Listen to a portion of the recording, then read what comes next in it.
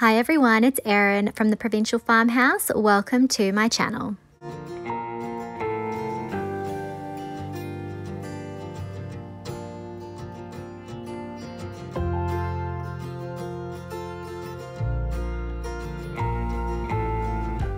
Today I'm doing some French country thrift flips using IOD transfers, stamps and molds. For our first project, I'm going to be using these hardcover books that I thrifted. I am going to be covering them with drop cloth. Now, I've done this before. I will make sure that I include the video where I have quite an in-depth tutorial on this.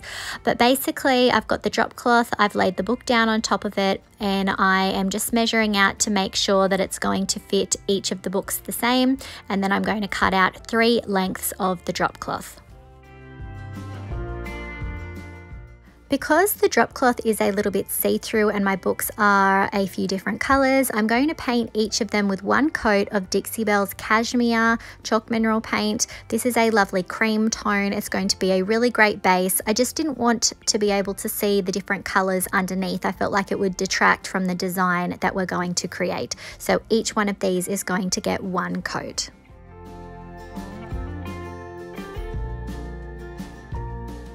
Next, I'm going to use my little craft iron and I'm going to iron the drop cloth a little bit. This is just going to smooth it out a little bit to make there be less wrinkles when I'm covering each of the books. Next, we're going to start covering the books. I've laid out my drop cloth. I'm going to position my book and then I'm going to be using hot glue to attach it today. So I'm going to open up the cover.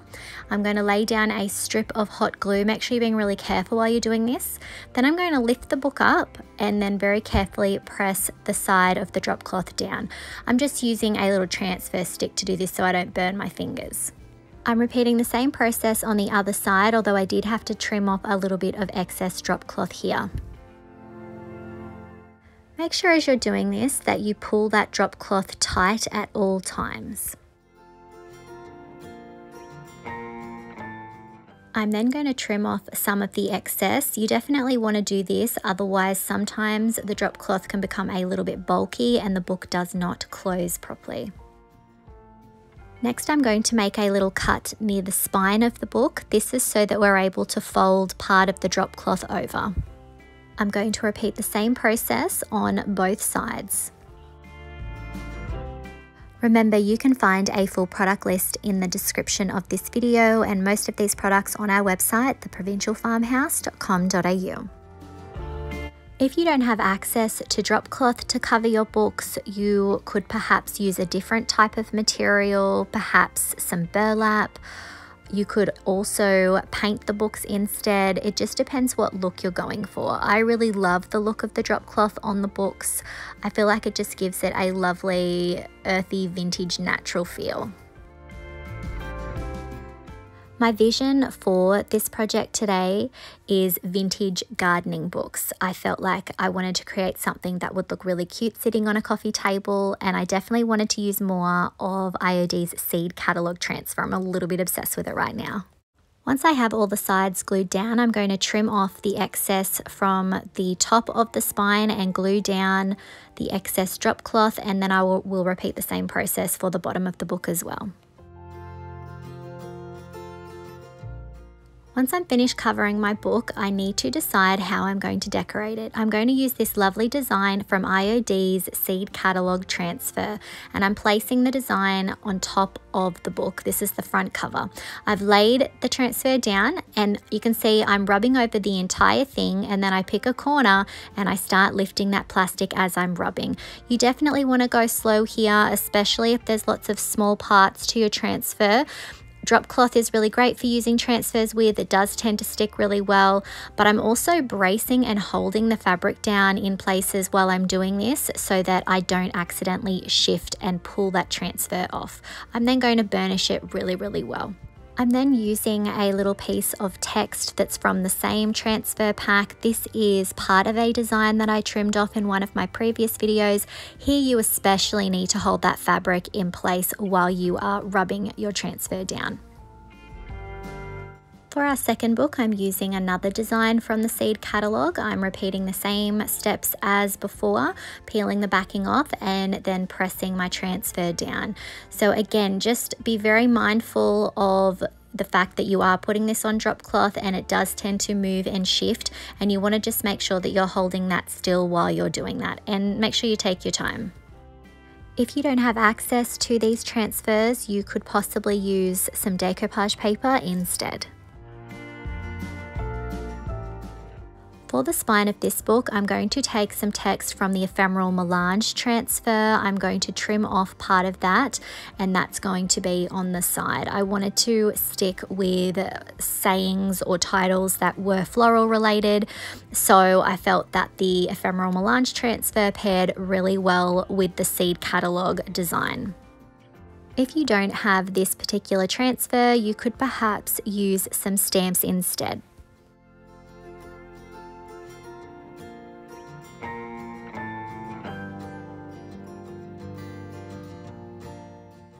For the third book, I'm going to grab another design from the seed catalogue. This is a really sweet one, and I'm glad that I can use it on this project. So again, I'm going to position it and then press down. Now the difference between this one and the other transfers that we were using is this is one solid design. This definitely makes it a little bit easier when it comes to transferring your image because it's all attached. There's no little tiny pieces to forget or rip. It's all one piece, and it makes it a lot easier to get that all down. So I'm working really hard on the spine of the book here because there is a little bit of an indent, and then I'm going to pick up a corner and start rubbing the design down. And you can see as I start to pull that plastic away, it is coming away really easily and quite quickly.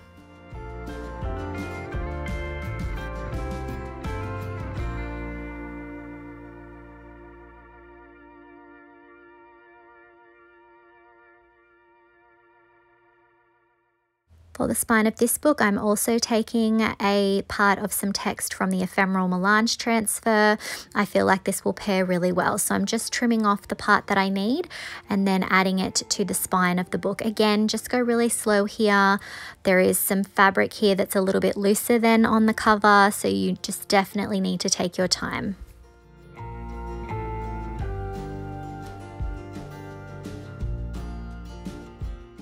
So these books that we've created today are decor pieces, but to make them last a little bit longer and protect them, I'm going to give each book 2 coats of Dixie Belle's flat clear coat. I feel like that this will protect the transfer, but it will also make that drop cloth a little bit stiffer, so it's probably less likely to wrinkle and crease and crack that transfer. So 2 coats of this just to add a little bit of extra protection.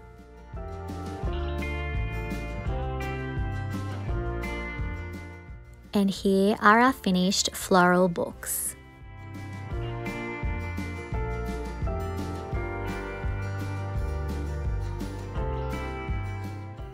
I'm really happy with how these turned out. I think that they would look really sweet on a coffee table, on a sideboard, anywhere really. Let me know what you think of these in the comments.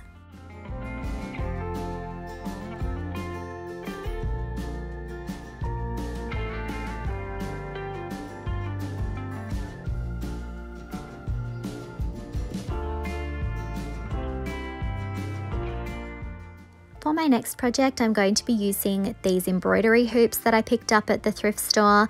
I'm going to be creating some little artwork with these. So I'm going to cut out some drop cloth for each of the embroidery hoops. I always try and cut a little bit extra so that I make sure I don't come up short, but also so that I can pick the best part of the fabric that I like, because in drop cloth sometimes there'll be parts of the fabric that look just a little bit subtly different. I'm going to be using IOD's Rural Scenes stamp. This is a beautiful design with so many gorgeous little scenes to choose from. For my first one, I've selected this little house with the trees. I'm placing the stamp on a thin mount, and I'm going to be using IOD's black ink shortly. Before that, I did decide to iron it a little bit just to make sure that it was free of creases, and so that it would be able to be stamped well. I didn't want a crease to ruin my stamping impression. So my stamp is on the thin mount. I'm using IOD's permanent black ink. I'm inking this up more than I would on something else because fabric tends to soak up that ink, and I want to make sure that you can see the design. So I'm going to very carefully position where I want it to go, and then I'm going to press down. Something else when you're stamping fabric is that you want to apply a bit more pressure than you usually would. Once I think I've applied enough pressure, I will very carefully lift my stamp straight up. For my next design, I'm going to select a sweet little horse and carriage scene. I've put that on the clear mount and I'm going to ink it up really well. Remember to wipe up any excess ink before you do any stamping because that will come out on your design. So I've got my stamp ready to go. I will position it in the center and then press down. Again, you want to use a bit more pressure here so that you can get a good impression, and then you'll want to lift your stamp straight up. Next, I'm going to be using some casting resin, and I'm going to be adding them to IOD's Dainty Flourishes mold and also the Classic Elements mold. I'm going to be getting some embellishments for our embroidery hoops. I'm pouring my resin in. This sets pretty quick in about 10 minutes. While that is setting, I'm going to paint my embroidery hoops with Dixie Belle's Cashmere Chalk Mineral Paint. This is a lovely cream tone, and I'm going to paint the entire hoop for both of them inside and out. I feel like it will feel like a much more finished project if I do that, and then I'll let those dry before the next step.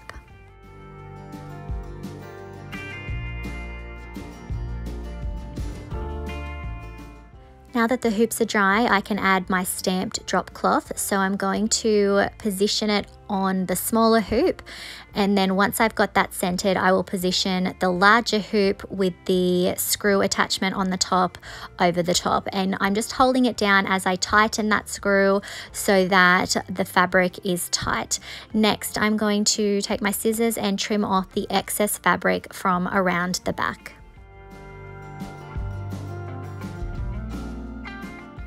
Now that I have my design in, we can have a look at embellishing the hoop itself. So I've got this lovely design here. I'm going to be using Gorilla Super Glue Gel. Now these are still relatively flexible, so I'm able to manipulate them and bend them the way I want. I am doing this with the design in because it would be too hard to try and put this together without the fabric. I just feel like this has definitely got to be the last step. Now I'm taking some of these lovely swirls from the Dainty Flourishes mold, and I'm going to position them around the outside. And again, these are still pretty fresh castings, so the resin is still flexible. If you have pieces that have set a while ago, you can always heat them up with a heat gun, and that will make them a little bit more flexible. So you can see I'm holding it in place and bending it the way I want. This super glue is really good. It does tend to set up pretty quick.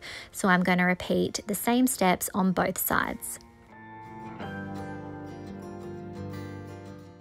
Next, I'm going to put the artwork into the second embroidery hoop, and I'm going to position the design and put the larger hoop over the top. Again, just making sure that that fabric is nice and tight. I'm going to add the little screw. If you ever have trouble with the screw, remember you can use a flathead screwdriver to tighten it. That makes it a little bit easier. I'm trimming off the back of the excess fabric as well. I'm then going to be using the same molds as the first design, adding a little bit of glue up the top and manipulating my castings to fit, and then adding the Dainty Flourishes around the outside. So I did cast these twice. I definitely recommend resin for this, not clay. I feel like clay would probably just break. So with these little artworks, my inspiration was definitely those lovely ornate round frames that you see a lot of old artworks in. And now I'm going to add some of Dixie Belle's Cashmere Chalk Mineral Paint to the castings. I probably should have done this before I attached them, but I didn't realize that there would be a noticeable difference between the tone of the resin and the paint. So I'm going to just go over the top of the castings and add a little bit more paint to the hoops so that it all ties and blends together a little bit better.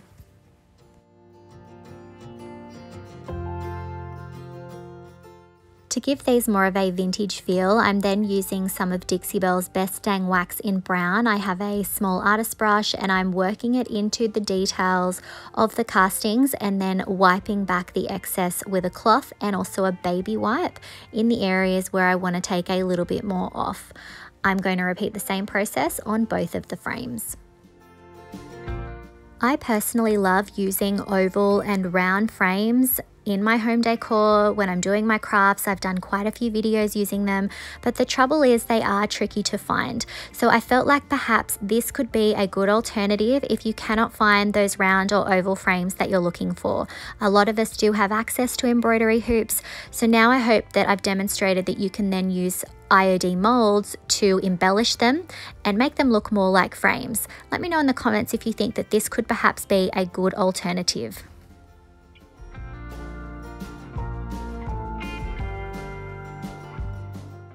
And here's a look at our finished projects.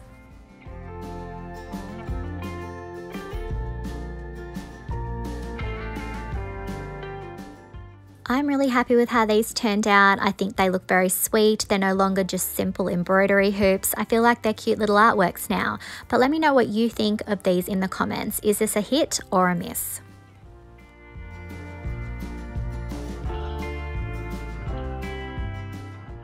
Our final project today is this little wooden caddy tray.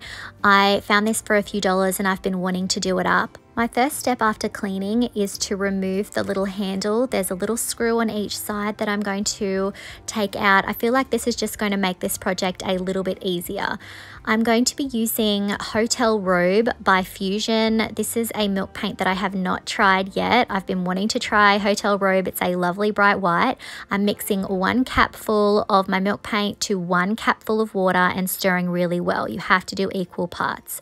I'm then going to be using a natural bristle brush to apply a thick, even coat. So I'm coming in pretty thick here because I don't want to have to do lots of subsequent coats. I want to go nice and thick because we want to achieve that wonderful cracking and chipping that I am obsessed with. So I'm going to work my way around this little caddy and coat the entire thing. I know I've been using milk paint a lot in my videos. I hope you guys aren't sick of it. It's just such a fun and unique paint to use. It can be unpredictable, but I feel like I'm getting a little bit better at predicting how it's going to respond to different surfaces. If you want a look that is not chipped, you can definitely use it on a raw wood surface and you will not get any chipping. A surface like this that's already sealed will definitely achieve some chipping. I did decide here to come back in with just a little bit more paint. The first coat isn't completely dry, but I felt like it was a little bit thinner than I wanted. So I'm coming in with a bit more of a thicker coat here because I don't want to have to come back in with lots of extra coats. I'm then coming in with my heat gun to speed up the drying process and get some of that cracking that we love. And here you can see the end result. I've got some wonderful cracking and chipping happening already. I just love this effect. It is so authentically aged now. It's definitely not something that you can really replicate. It's absolutely gorgeous. I'm now using some 220 grit sandpaper to sand it back. You can see that as I'm sanding the areas that had lots of cracking, I'm getting a wonderful chippy look. I'm going to work my way around the caddy and sand it well to remove any loose paint, and I'll also hit those edges.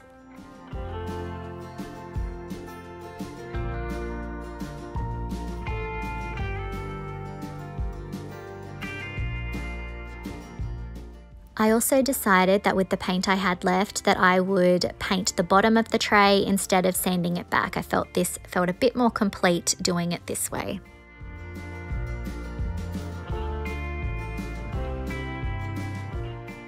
To seal my caddy, I'm going to be using Dixie Belle's Best Dang Wax in clear. I'll apply the wax to the entire caddy and then I will buff it back with a microfiber cloth. You definitely want to use wax or perhaps hemp oil to seal this. It's not recommended that you use a water-based sealer as it can often reactivate your paint.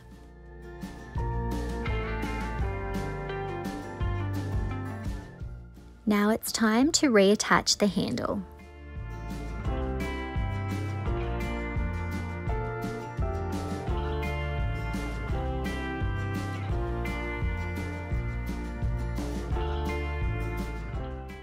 Once I had the handle in place, I felt like it was looking a little bit too new compared to the tray, so I grabbed some of Dixie Belle's Best Dang Wax in white.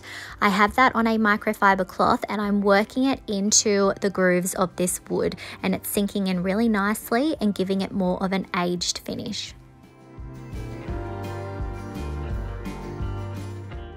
And here's our finished rustic caddy.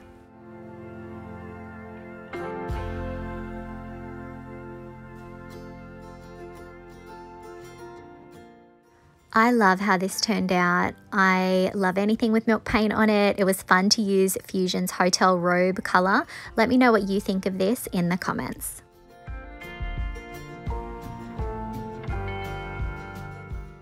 I really hope that you enjoyed today's projects and that's given you some different ideas on how you can use those transfers, stamps and molds to create home decor for your home. Let me know in the comments if you had a favorite project from today's video.